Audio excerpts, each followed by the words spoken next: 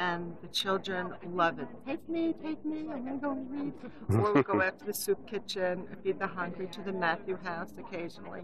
And then we call, somebody asked from St. Leo's, would we bring either T-shirts, sheeting, or towels, and so we did that, collected that. So it's a lot of little things, but it really makes you feel great. When we leave, we are in such a high. We feel great. One thing that I see is it's not just the ladies working among themselves. We work through the parish. For instance, this Christmas, every child at Immokalee got a new pair of shoes and socks. Every child at Naples Elementary got a pair of sneakers and socks. And the ladies didn't do that. The ladies just said, can you help us do it?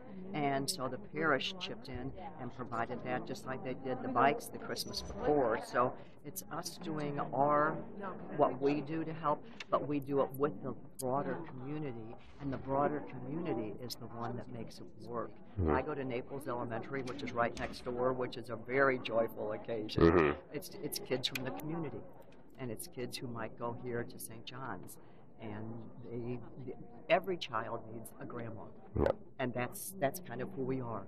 We're grandma. That's wonderful. Somebody who pays attention to you, and you're just that one-on-one, and that child has grandma for a half an hour. That is so wonderful. Thank you so Thank much, you. both of you.